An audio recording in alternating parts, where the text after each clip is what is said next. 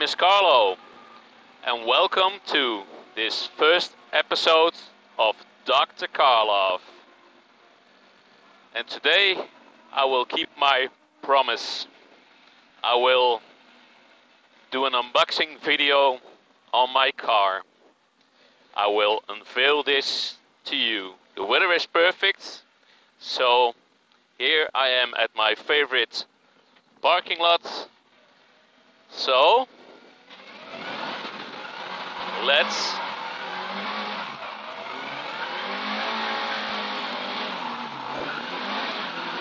get this show started. Okay, so I will switch from onboard camera to my phone, and I feel the suspense rising. So, are you ready for it, guys? Hang on. Oh, the weather is perfect. And this car, I think it's perfect too. So, I think you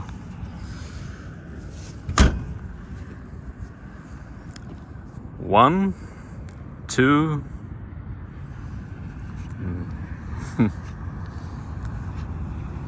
There's some shade here. Yeah, this is better. Okay. Now no teasing anymore. Oh. 1, 2. Wow.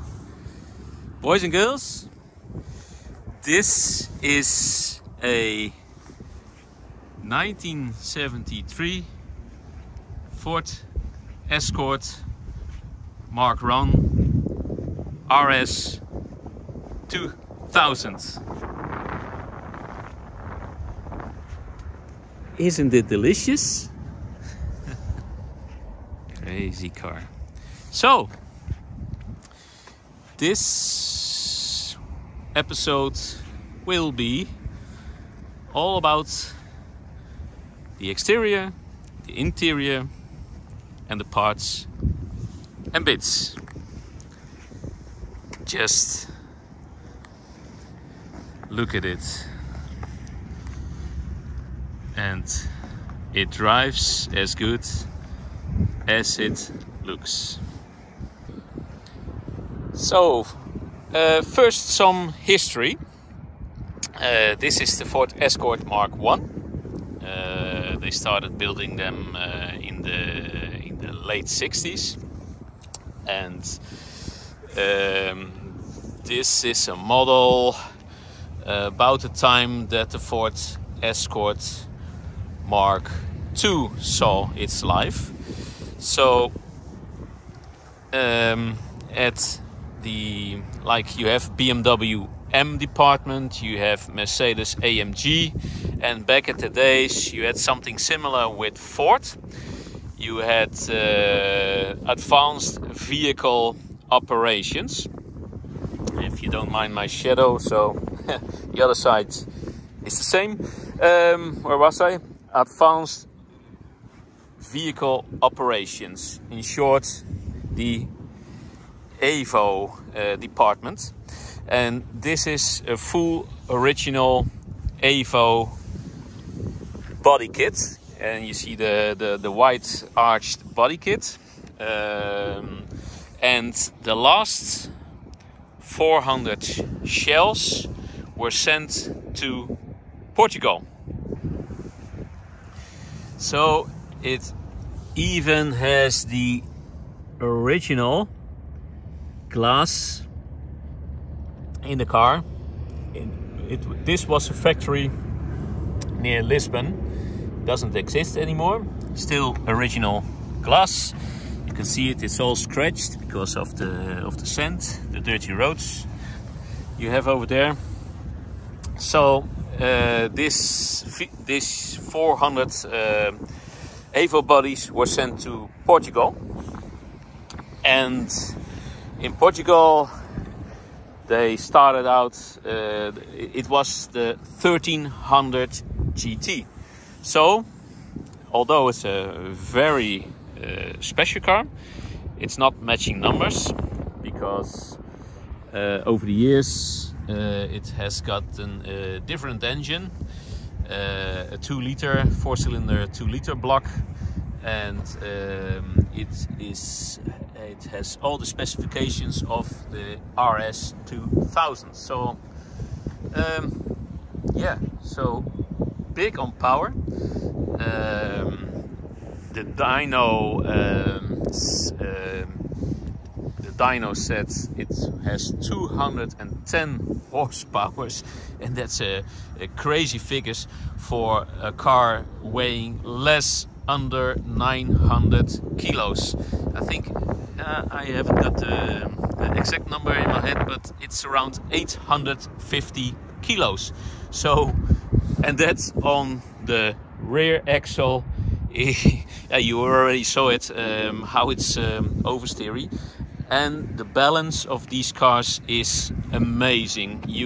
I have a dedicated drift car, but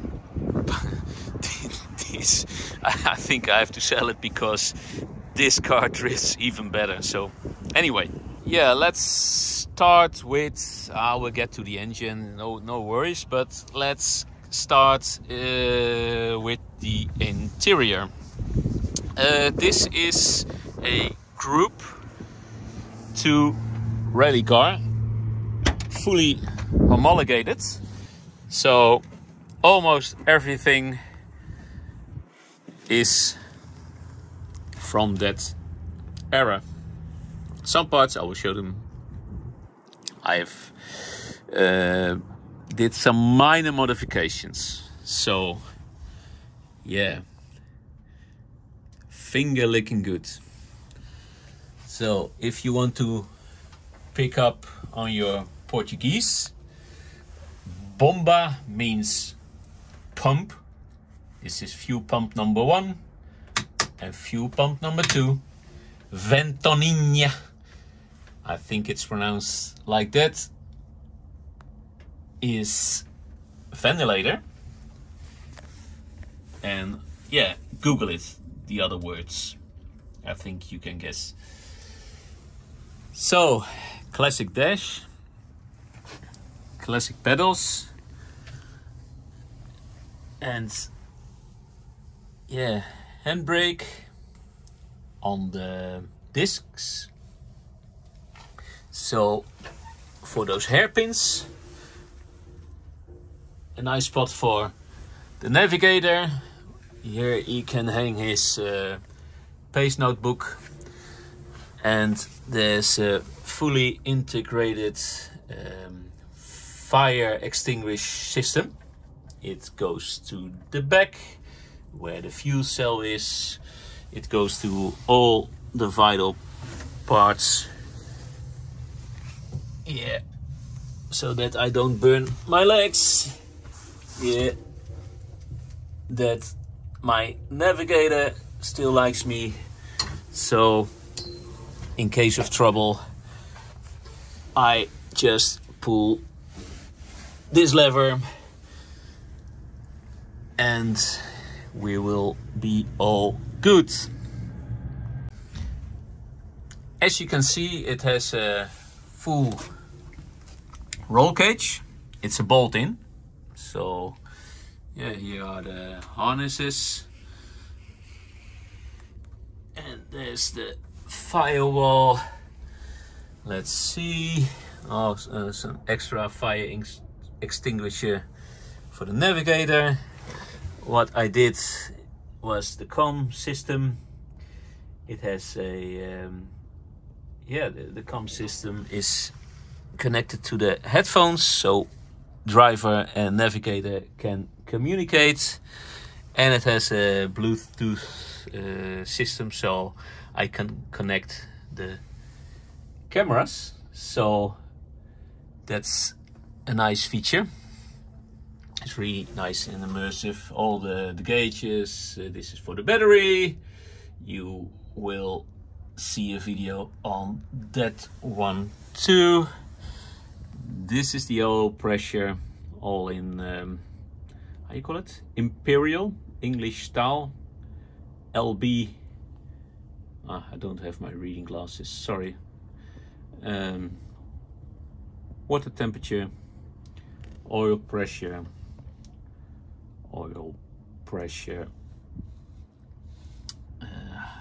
high beams, low beams, indicators, just a small starting button, ignition toggle switch, and the master, how you call it, master switch for the power is over there. And behind these there are just some plain old-fashioned fuses in 2 fuse box. It's so easy to work on these, and modern cars, yeah, you know, if you own a modern car you have to bring them to a rocket scientist if you want to work on it, but not here. Pretty simple, basic. So also what I did myself, what you recognize from my BMW Autolicious, is the 5-panel mirror. No blind spots anymore. Best modification in the car. Yeah, very cheap.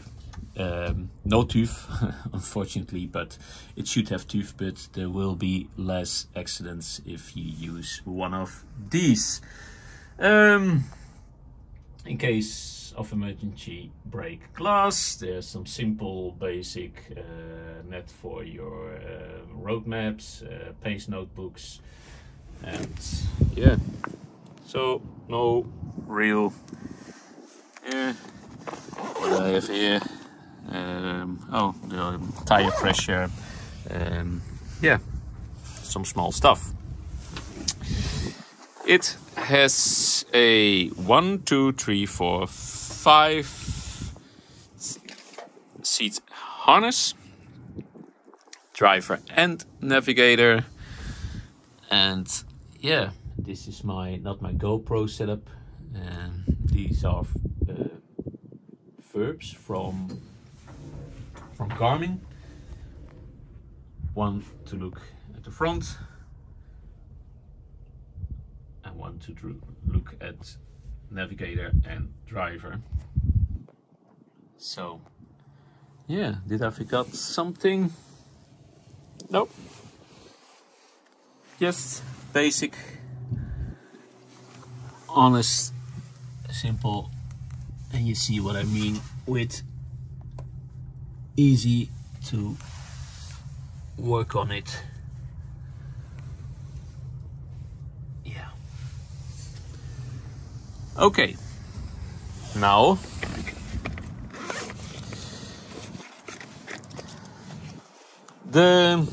what will we do next? The trunk.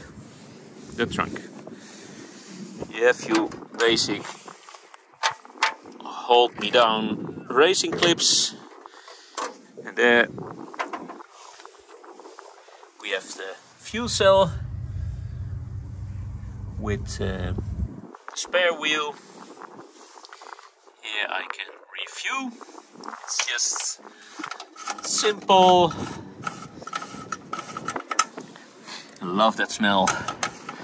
And here I have my dual fuel pump setup, so in case one of the fuel pumps gives up on me, just toggle the switch in the front and yeah, switch it to the next one, and we don't have troubles. Modern thing, lithium ion battery, so yeah, pretty, nothing more to show you. It holds 55 liters, by the way, so and it's the engine is quite thirsty. So wheels, tires, brakes, suspension. I will show you in another video, because here I have it all standing on force. I don't have it on the bridge, so this is for another episode, because you must be dying to see the engine. So here it comes in all its classic glory. Hang on, I have to hold my phone while you ready for it? Yeah. Oh, the sun is shining. I have to get a different angle. Let's see if the sun isn't glittering too much. Yeah. So, as I said, 210 brake horsepower. Crazy amount for a 70s engine. This is a 2-liter 4-cylinder Pinto block. High compression and float head, high compression piston, a float head, and for the big bang is caused by its double Weber carburetors. It's not the Weber 45, but these are the 48s. So real high on power and real thirsty too.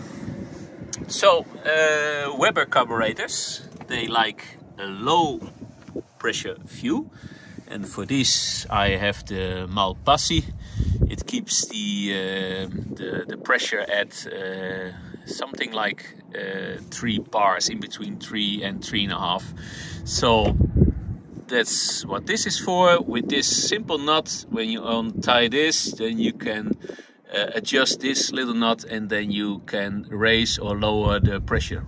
Pretty, yeah, all mechanical stuff. The how you call this in English? The ignition coil. Yep.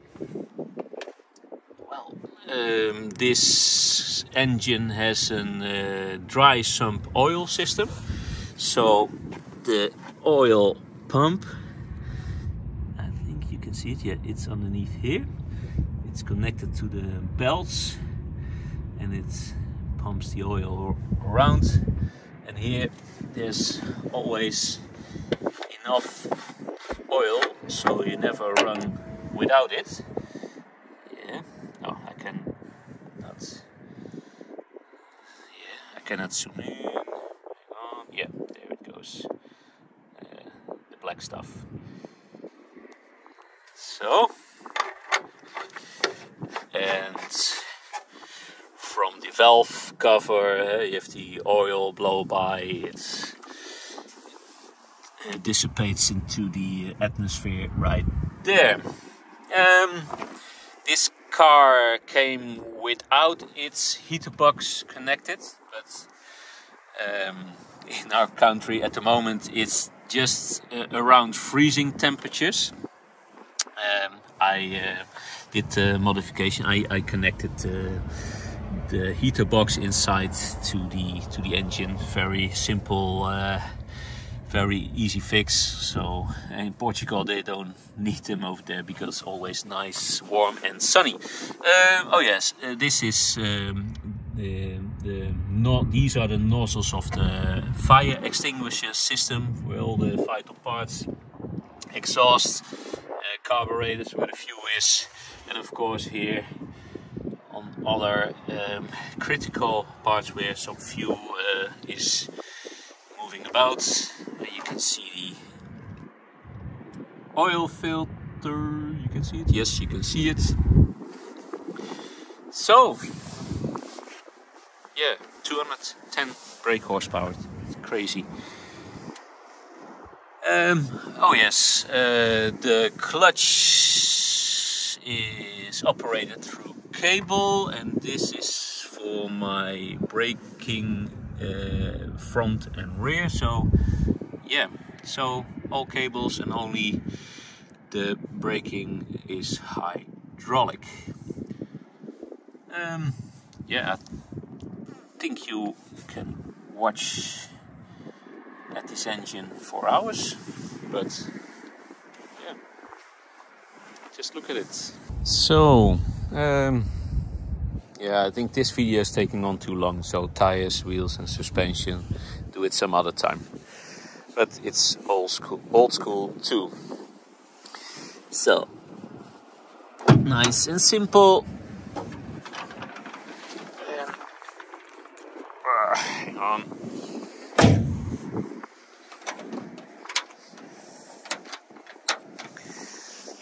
Filming and closing the hood needs one leg extra.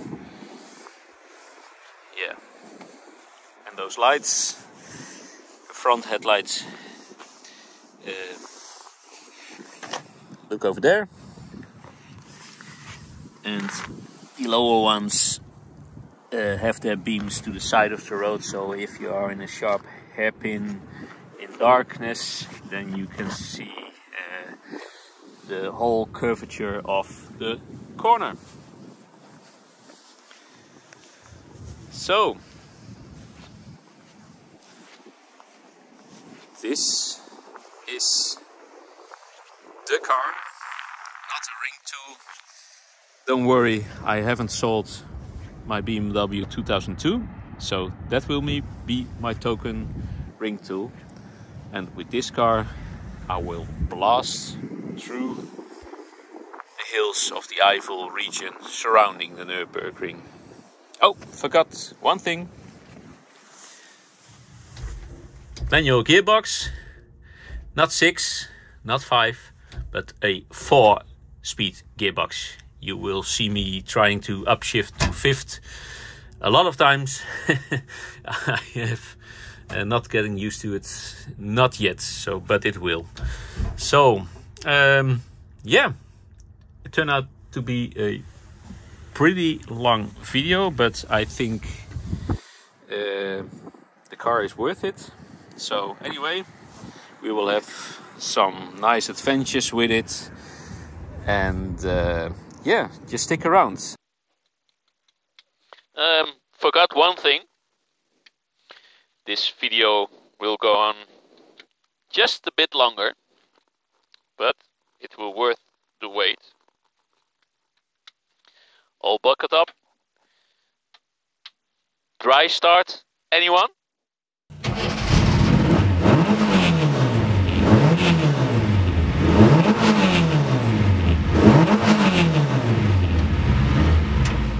Okay, now for real. My name is Carlo. Hope to see you all on the next episode of DoctorCarLove. Carlo out.